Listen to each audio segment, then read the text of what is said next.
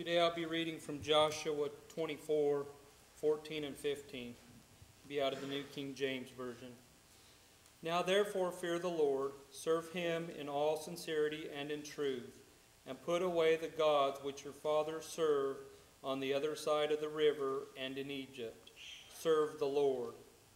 And if it seems evil to you to serve the Lord, choose for yourselves this day whom you will serve, whether the gods which your fathers served that were on the other side of the river, or the gods of the Amorites, in whose land you dwell. But for me and my house we will serve the Lord.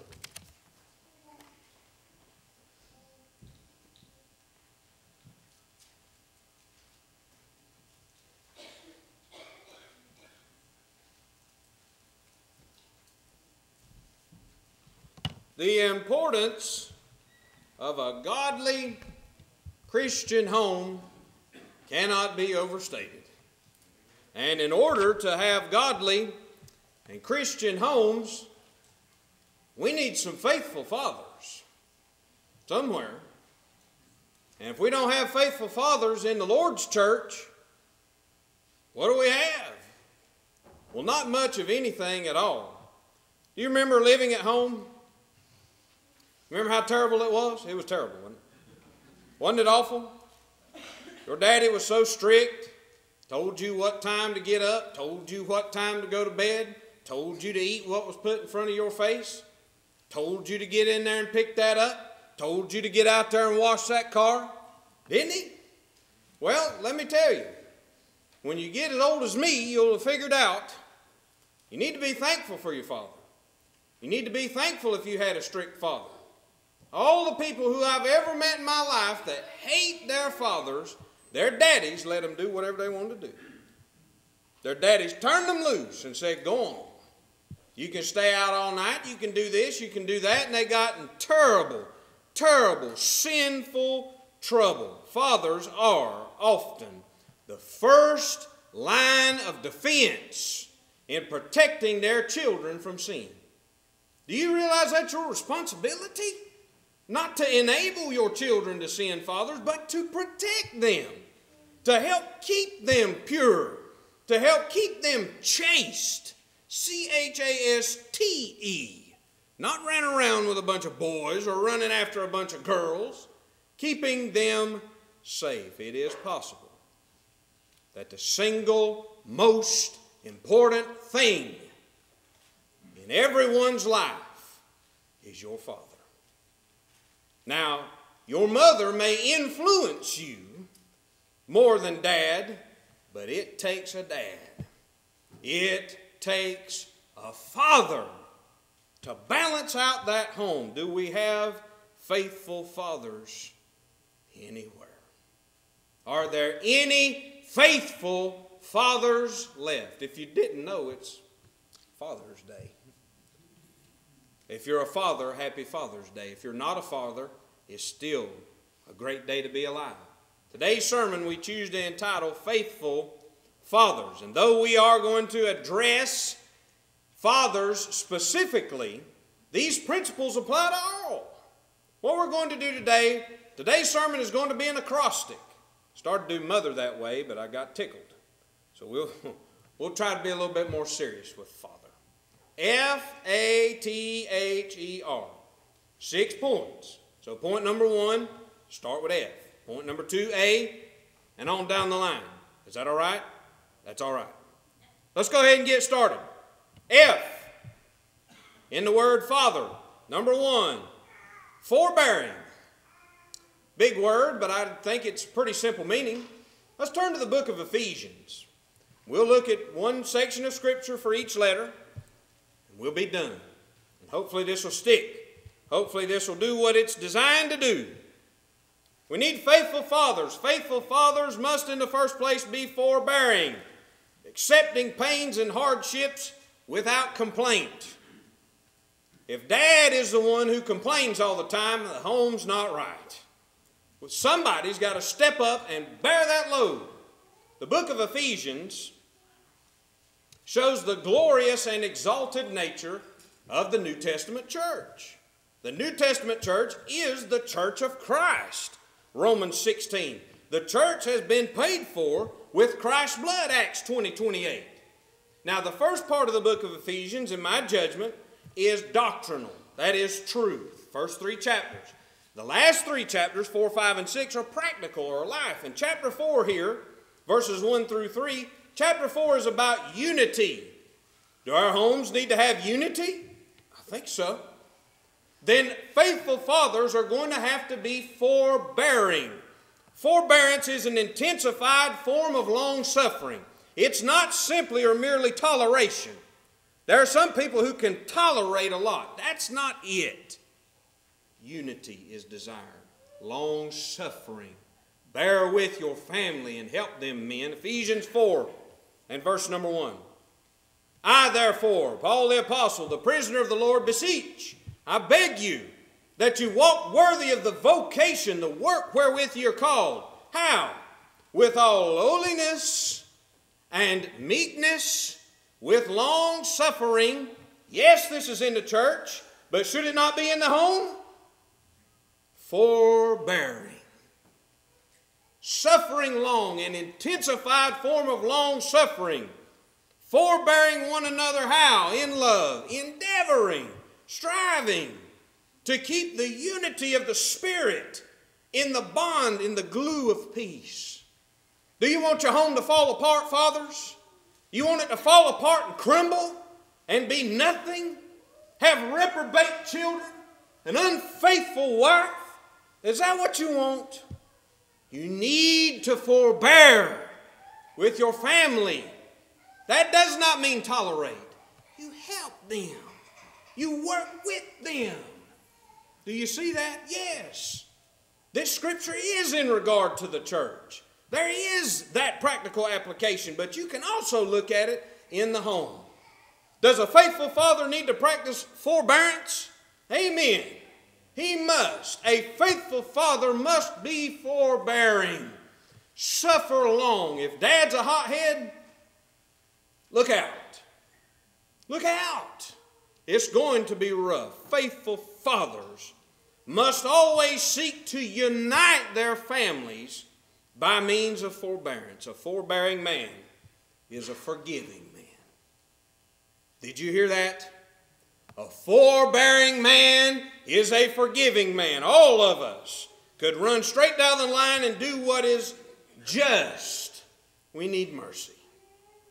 A forbearing father is necessary in order to be a faithful father. We must all work through the bad and grow in love. Number 1, and our acrostic for father is forbearing. You must suffer long, intensely. Work with your family. Help them. Guide them. Don't write them off and be done with them too quickly. F, forbearing. Number 2, we need a faithful father to be attentive. Do I have your attention? Faithful fathers must be attentive. You must learn to pick up on the subtleties in your family. When your wife gives you that look, and that look, you need to know when to back down. When your children look sad, when they've had a bad day, you got to pick up on that. You have to see it. You have to be attentive. Attentive means able to concentrate and to fix the mind upon someone or something. Sometimes we get so busy we're focused on everything in the world but our families. Let's go to the book of James. Book of James, chapter 1. Let's get a principle here. Book of James is probably the most practical book of the Bible. Well, what do you mean by that? I mean of any book of the Bible that you could just sit down and read and grasp and understand, James is it. You don't necessarily have to have a lot of background information. You don't have to have a lot of history. You sit down and read, and you take it for what it says and put it to use. That's the book of James. You don't have to, now it's good to study it, but we have to understand. The Bible is designed to be understood. James chapter 1 shows that the faith that pleases God is the faith that endures trials. Let's look at James 1, verses 19 and 20. What are we talking about? We're talking about faithful fathers. Faithful fathers must be attentive. There are times you need to listen. There are times you need to be quiet and listen. Wherefore, conclusion based on evidence, my beloved brethren, let every man be what? Swift to hear. How can you be swift to hear when you're not attentive? When you're too busy, worried about what's going on at work, too busy about worrying how I'm going to pay these bills. You need to be concerned about what's happening to the souls of my family. Be attentive, swift to hear, slow to speak, slow to wrath. Why? For the wrath of man worketh not the righteousness of God. Faithful fathers must always be ready to give their children and their wives practical advice for living and existing in this life. Much more so even the spiritual things.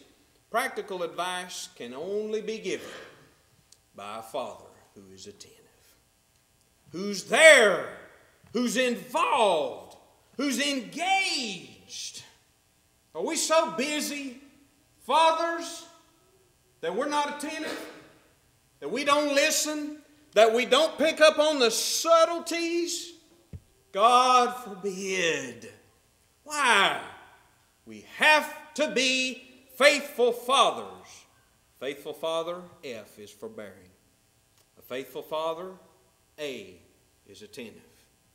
A faithful father, T is trustworthy.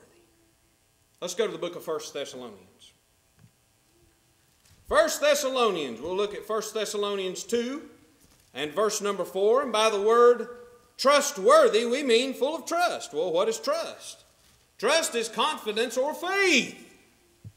Have we lived in such a way that our wives know that we're worthy of trust, that we're trustworthy? Have we lived in such a way that our children know, even if they're adults, that we're trustworthy? I certainly hope so. The book of 1 Thessalonians corrects some first century and obviously present day misconceptions regarding the return of Jesus Christ. 1 Thessalonians is very possibly the first book of the New Testament that was written, that was actually recorded, inspired by the Holy Spirit. The Apostle Paul wrote it. It's possibly the very first book of the New Testament. Now let's look at 1 Thessalonians 2 and verse number 4, and listen to this. You realize, fathers, you have been put in trust of a wife. And if God has blessed you, put you in trust of children. Do you realize you are responsible for them? 1 Thessalonians 2:4. Listen to what Paul was entrusted with. But as we were allowed of God to be put in trust. With what in this context? With the gospel. If you can't trust a man to help raise his family, what could you trust him with? If a man cannot be trusted with his wife, to help and encourage her, what's he going to do when children come along? What's he going to do when the children arrive? It's going to be a mess.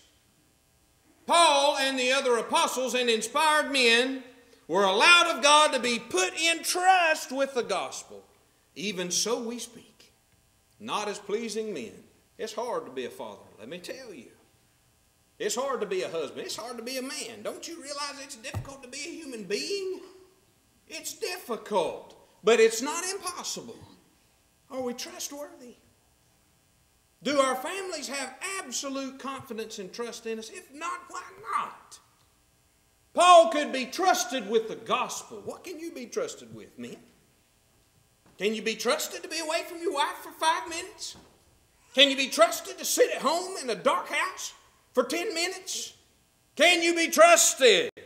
We certainly must be. Even so we speak not as pleasing men, but God, which trieth our hearts. Fathers must realize what has been entrusted to them.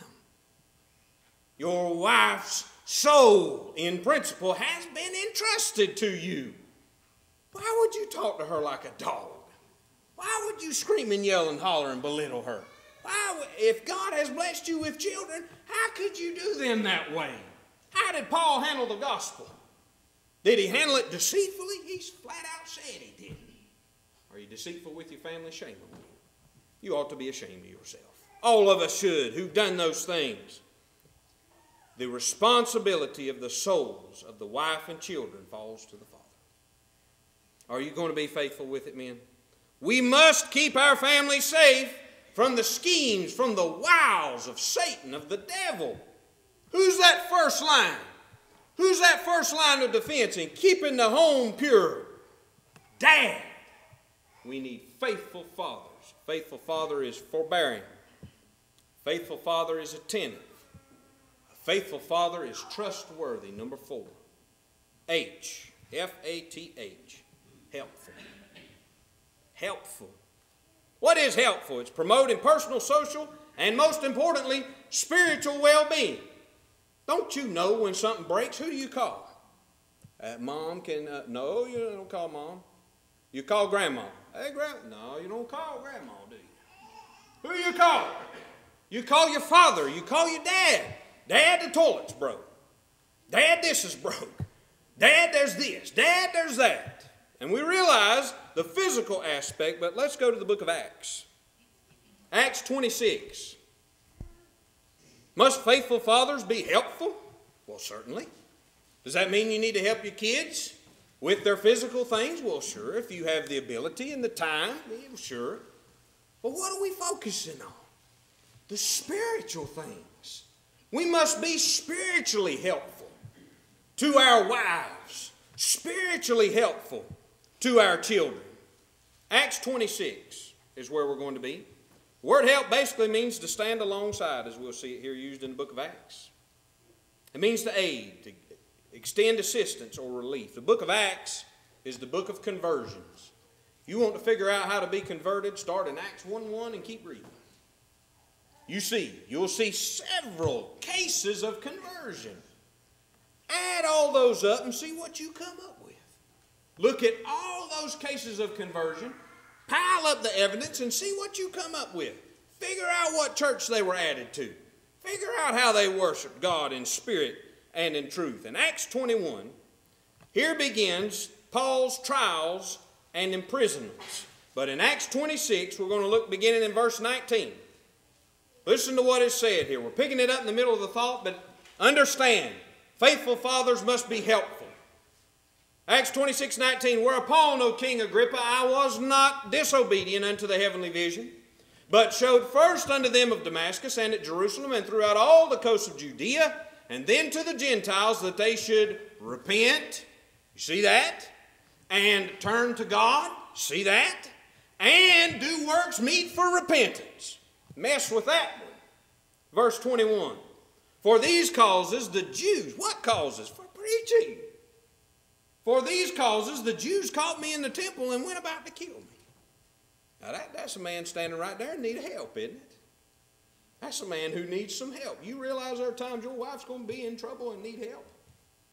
Maybe not, she may not be about to die, but she might.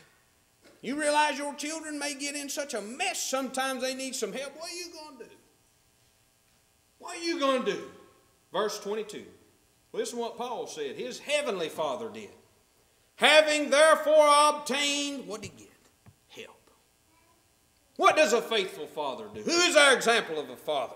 Our heavenly Father, our Father who art in heaven. What did he do with his child? Did he abandon him? Having therefore obtained help of God. Paul needed some help. And did he get it? He got it. I continue into this day. Paul could witness. Witnessing. He saw it. What have you seen? Nothing.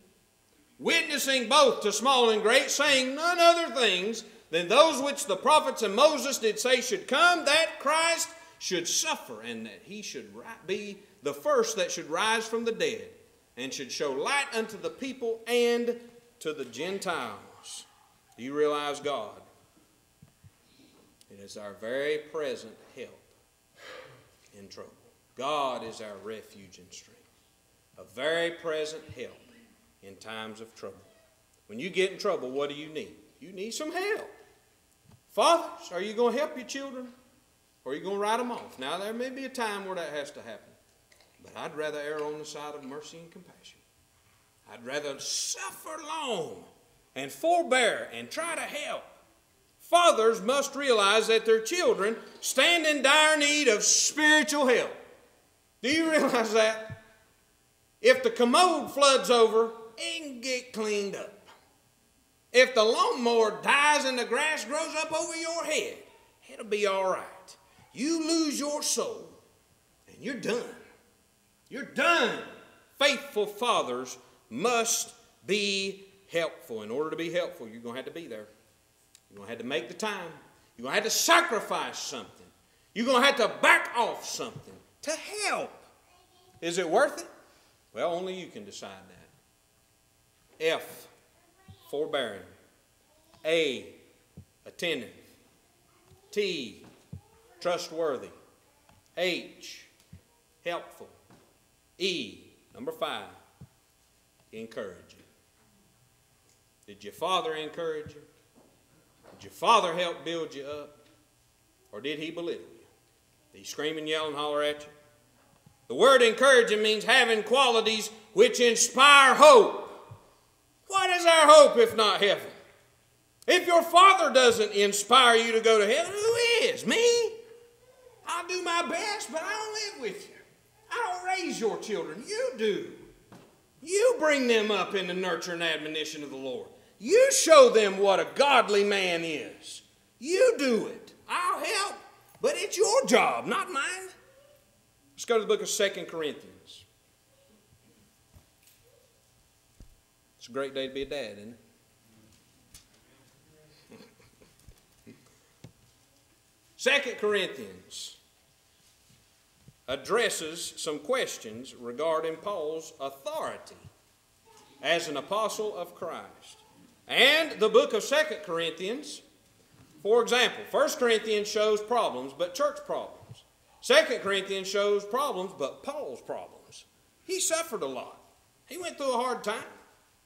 And when we look here in 2 Corinthians 2, verses 5 to 8, we need to have some background in regard to what happened. In 1 Corinthians 5, it seems there was a brother. It doesn't seem. There was a brother who was a fornicator. He was a fornicator. And instead of the church saying, you can't do that, they just basically said, well, the only law is love. We need to love. Well, we need to love, but that's not the only law. A little leaven leaveneth the whole lump. You got to handle that. Well, it seems that they followed through with Paul's instructions from 1 Corinthians and they withdrew from him. But then what happened? He repented. That was the whole point to withdraw from him, was to cause him to repent. He repents and they say, no, we done handled you. Well, you know what? There's a time to be encouraging. 2 Corinthians 2, beginning in verse 5. Let's see what the Bible says. But if any have caused grief, he hath not grieved me, but in part, that I may not overcharge you all. Sufficient. Sufficient to such a man is this punishment. What punishment? They withdrew from him. Which was inflicted of many, so that contrariwise, what ought you to do?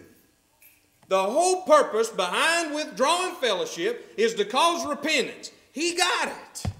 Now what do? You pick him up and encourage him. You had to whip him there for a while, but he stopped. Now what? There's a time, fathers, where you got to discipline your children. But then what? You pick them up. You dust them off. You encourage them and say, boys, let's don't do this again. It doesn't have to be this way, right? So the contrariwise, you ought rather to forgive him. And do what? Comfort him. Comfort means to give security, to free from pain, trouble, and worry. He's done what's right. Fathers, there are times your children do what's right. What do? You could do better. Man, encourage them. Help them. That you ought rather and comfort him, lest perhaps such a one should be swallowed up with overmuch sorrow. You know you can push your children too far. You know you can push and push your children too far. Let me give you an easy illustration. You take a good dog and beat that dog, and watch and see if that dog don't bite you. You understand that? You take a good dog, you be mean to that dog, you beat on that dog, and watch and see if that dog don't turn around and bite you. You can push a good dog to where he'll bite you. What about a child? What about a child? What about your wife? And I don't necessarily mean lay teeth and chomp on you, but I mean rebel and run off. There's a time that we have to be encouraged. Wherefore I beseech you, verse 8, that you would confirm your love toward him. I'm beseeching you that you confirm your love to your wife and to your children.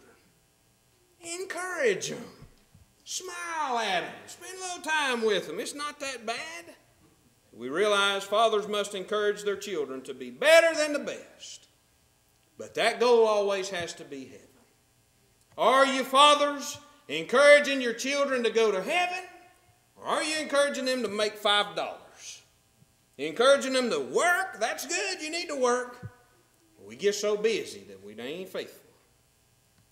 We want faithful fathers. A faithful father. In our acrostic for father, forbearing, attentive, trustworthy, helpful, encouraging. And number 6, a faithful father is righteous. Did you know that? Let's go to the book of 1 John. 1 John. My view, 1 John is the book of love, especially chapter 4. Read 1 John 4 and count all the times love or something like that is used.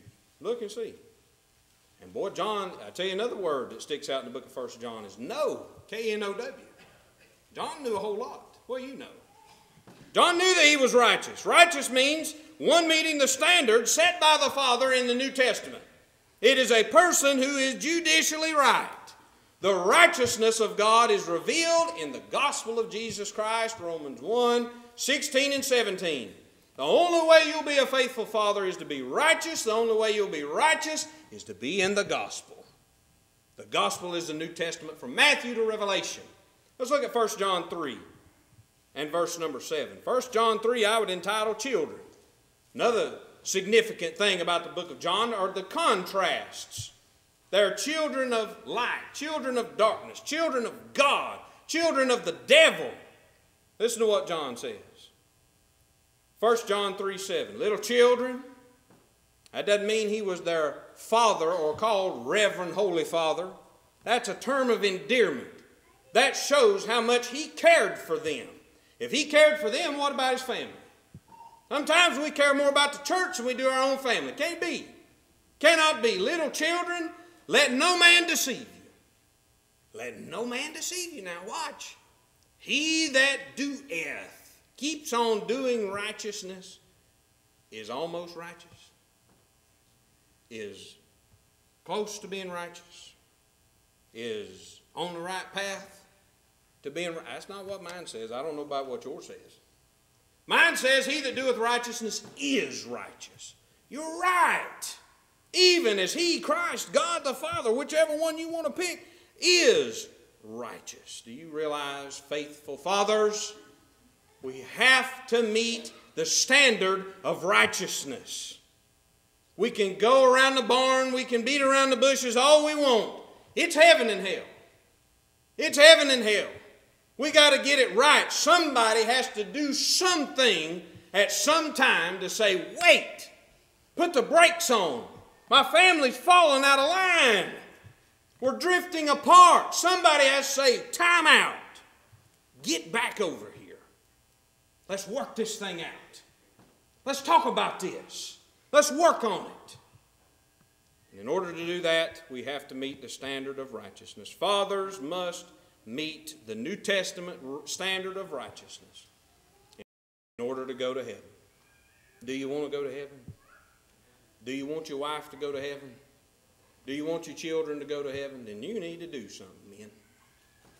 And if there's no man in your life, women, you need to do something. You need to step up and handle this thing.